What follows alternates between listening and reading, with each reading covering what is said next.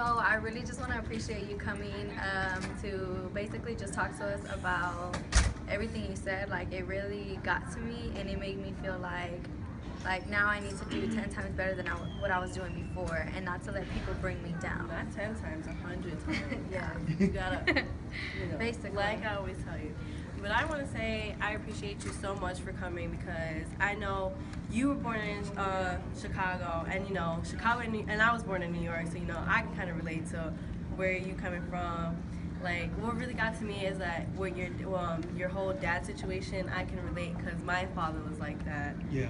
And like that's what just made me like tear and just wanted to cry and stuff like that. But I know you spoke nothing but facts, and it was just like we just need more people like you coming out here, or just like it's like you do, like you inspire everybody, you motivate everyone to do what you do, and it's just amazing. Like I don't even know you like that, and I know you can make a big impact on anybody's life.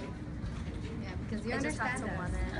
Yeah, and I just want to thank you also, because I mean, you made a big impact in me too. I had to hold in my tears earlier. All right, so, thank you, ladies. You're welcome.